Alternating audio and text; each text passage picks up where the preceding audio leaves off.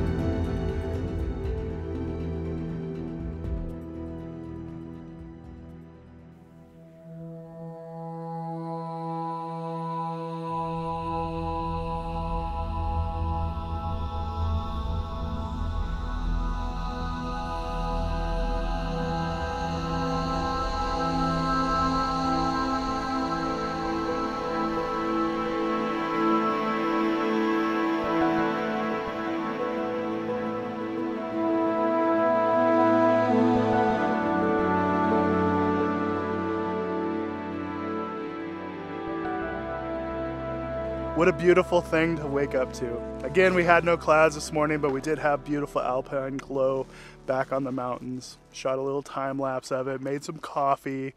Now I think we're gonna go grab some breakfast. Just roughing it out here in the wild.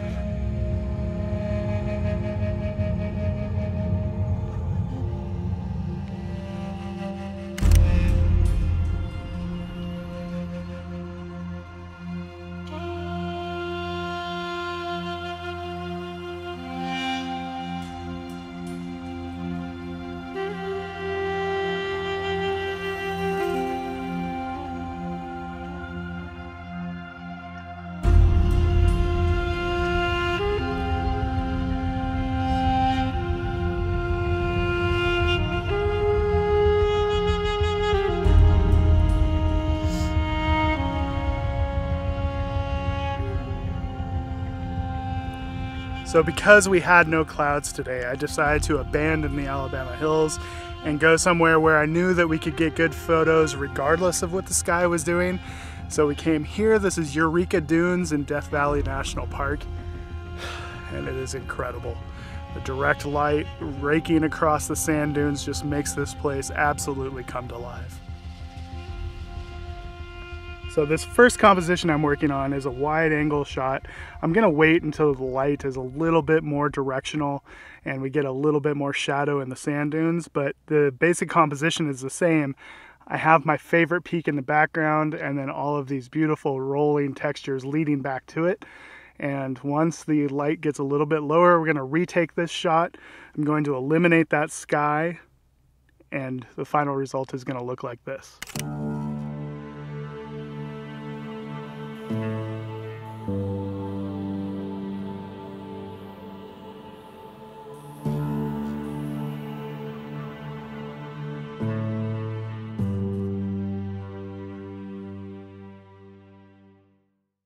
Shooting in sand dunes like this can be really challenging. It's really challenging to get around, and you also have to always kind of keep in mind where you think you might be shooting so you don't walk through any potential compositions. So you kind of have to sneak up on things. So currently I'm thinking I want to be shooting this direction. The sun is going to continue to set in this direction, which means that we're going to get nice side light on all of these dunes back here.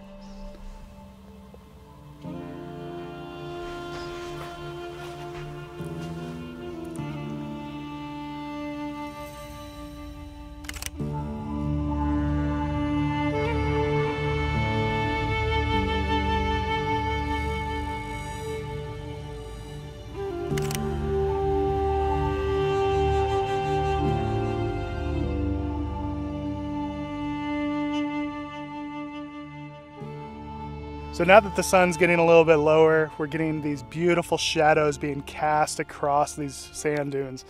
And it is so much fun to break out the telephoto lens and just zoom in on various patterns and textures and shadows and shapes that are being created in these dunes.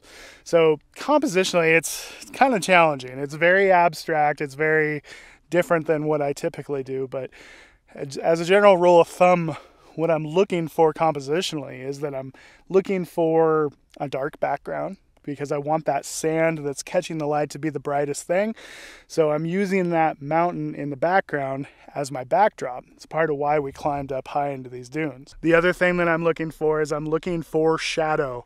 The shadows in these dunes are what creates all of the interest, all of the beautiful play of, you know, light and shadow. That's kind of the theme of these type of photos. It is just so cool to watch this place come alive as that sun gets lower and lower on the horizon.